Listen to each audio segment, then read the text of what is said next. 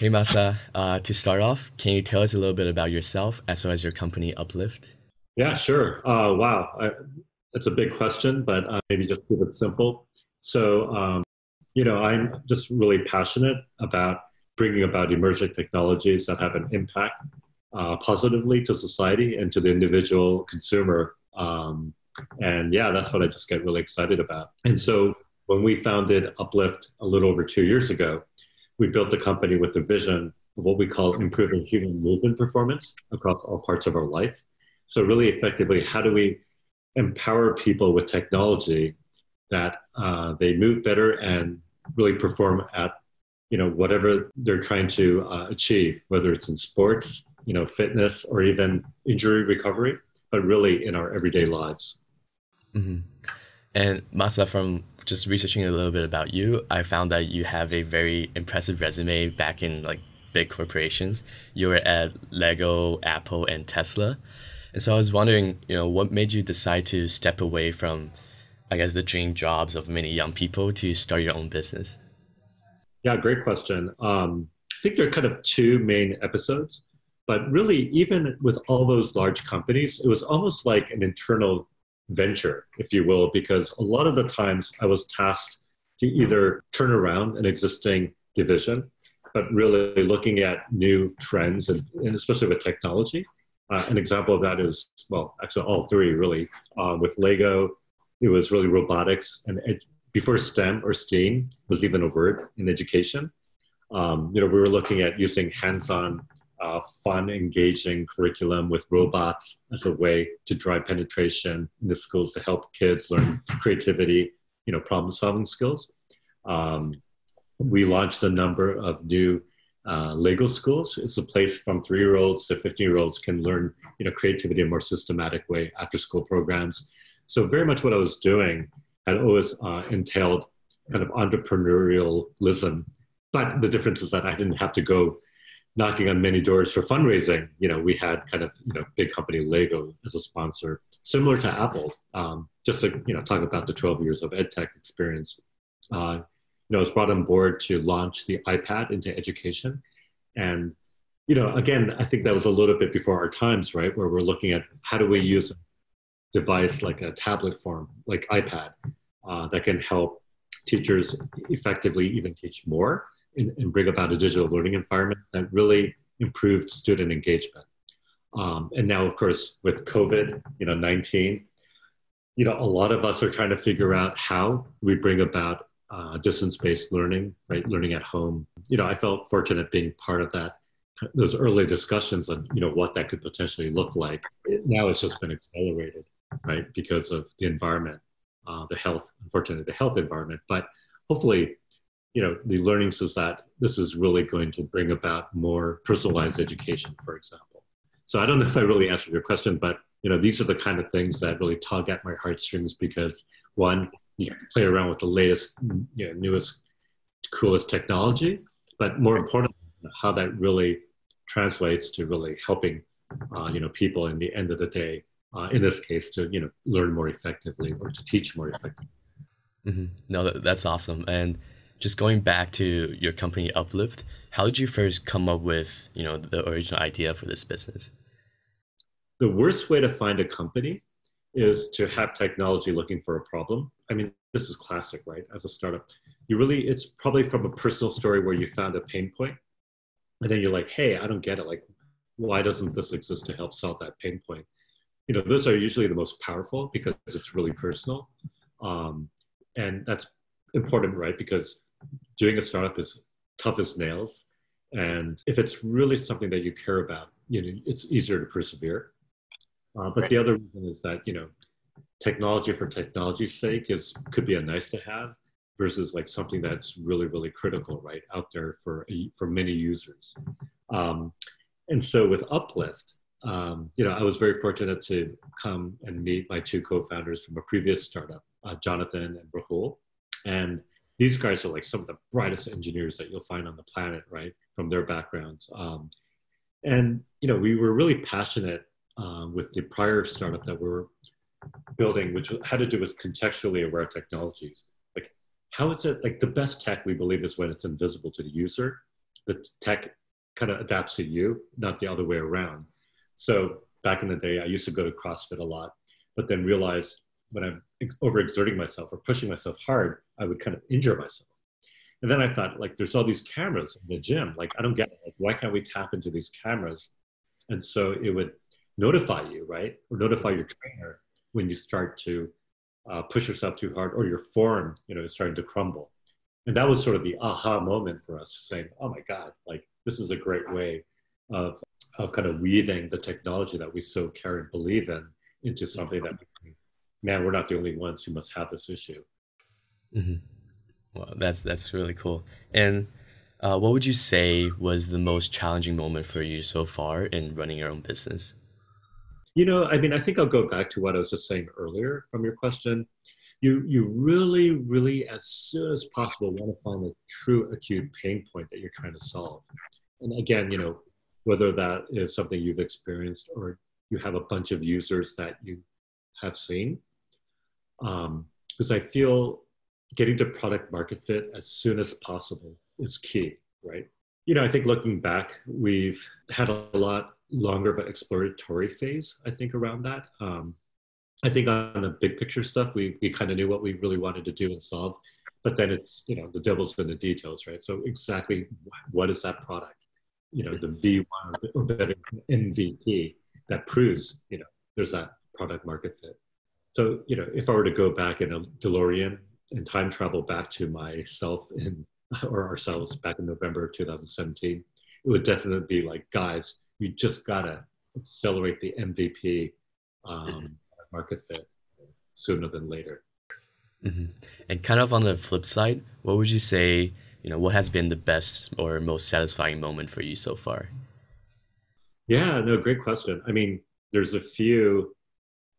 Obviously, landing your first customer deal, you never forget, right? That's a sweet moment. And I think it's also very important. As fast as you move for a startup, you have to celebrate, together with the team, those moments.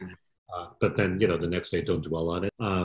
But really, I would say it's really when COVID hit us. And as an organization, we had to make some tough decisions, right? But to this day, I get a little emotional about this, but the team really, really signed on, doubled down.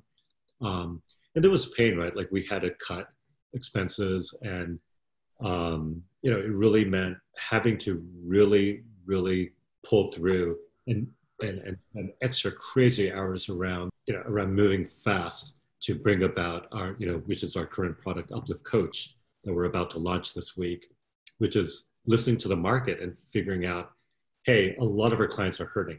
Sports is canceled, it's postponed. They don't know when they can get back into their facilities. But yeah, coaches very much are trying to desperately engage their students or top athletes. They're using Zoom like we're doing right now, but we all know Zoom it's easy to use and accolades the Zoom, but it's not a coaching tool, right? It wasn't built for that purpose. It was built for corporate conferencing. So when we put a plan in place saying, hey, because our whole mission is to uplift people, right? We said, hey, our rallying cries, let's build an incredible tool that will really empower coaches and their athletes who are stuck at home, or we say benched at home, so they can be top of their game, ready at a moment's notice to go back onto the field or the court and then, do what they do best, right, to perform. Yeah, I mean, that was kind of a long story to your question, but it's really being appreciative, of the team to rise to that challenge and building something that, hopefully the world hasn't seen yet. And then more importantly, that this is a tool that once we place in the hands of coaches and athletes, they can't live without. And then the minute that happens, it's been worth it.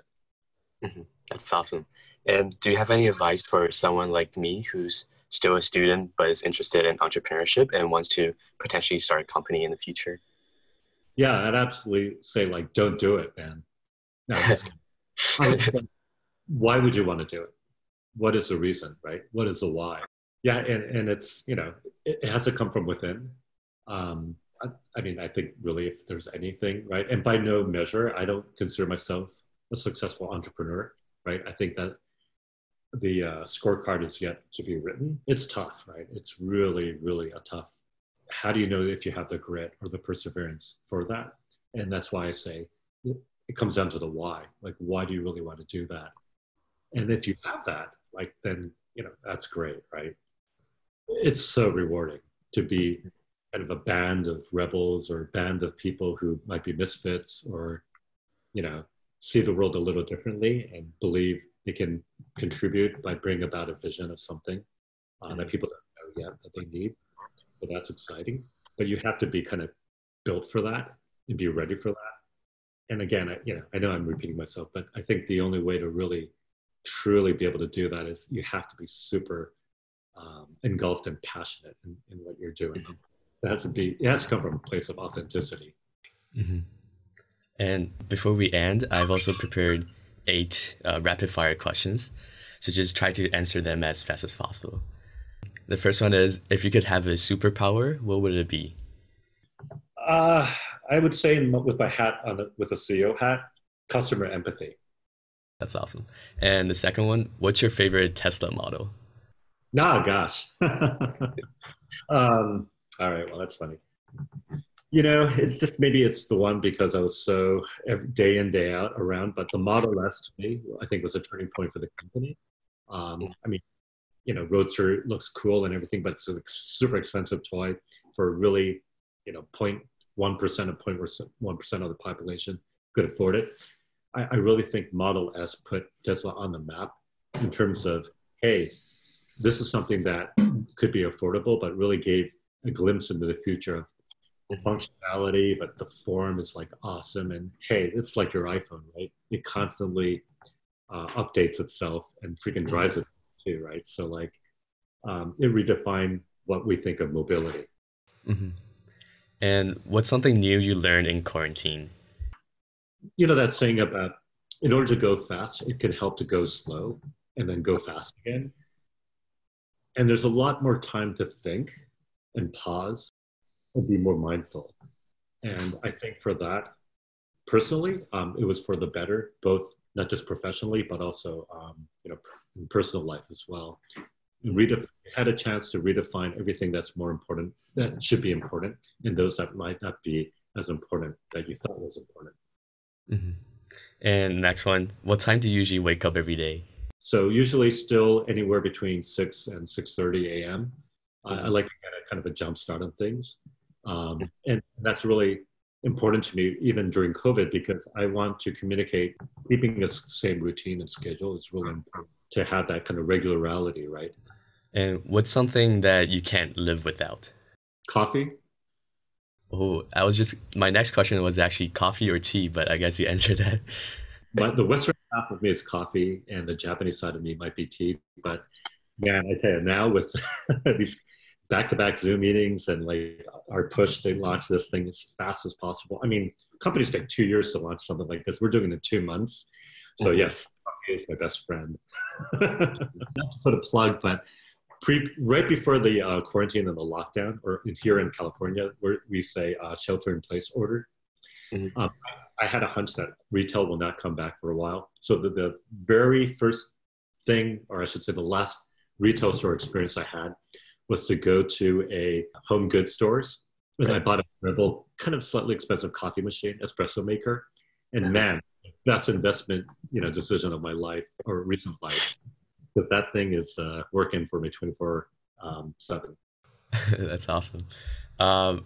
Another question, who's your greatest source of inspiration? For me, if I just stick professionally, I really think it's those bosses that really inspired and those that sucked.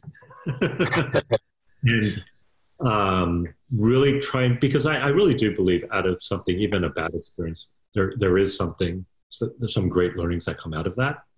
In fact, because of those, it's actually pushed myself to go into another direction that was all for the better. This is the last question. What is the best advice you've ever received? Even if it's a hard conversation, it's important to have that sooner than later, because people will respect, although it might be not what they want to hear, it's usually for the better for both parties. It's not a crazy inspirational note maybe to end off of, but it's something that is more often super relevant these days. And it kind of goes back to that quarantine question you had about, what did I learn in these last few months of quarantine? And it's really trying to find that voice of authenticity, because I think in the end that will steer you for the better, whether that means there's that inner entrepreneur in you that's willing to get out, so you should go find your own company, or hey, maybe you're better suited because the way you're built, you're much more effective in a larger organization, right? And helping to lead people there. Or like, hey, like I love quarantining and I love not having to socialize and being with people because I'm spending all this time finally writing that novel, that finding that author in me, because I really just needed time to put pen to paper or kind of keyboard to digital script. So yeah, I would just say, like, just find your inner voice, man. Mm-hmm. That would be so much for the better for you and for society. Mm-hmm. That's awesome. Well, that's it for today's interview. Thank you, Masa, for taking our time to do this. I wish you and Uplift the best of luck and stay safe.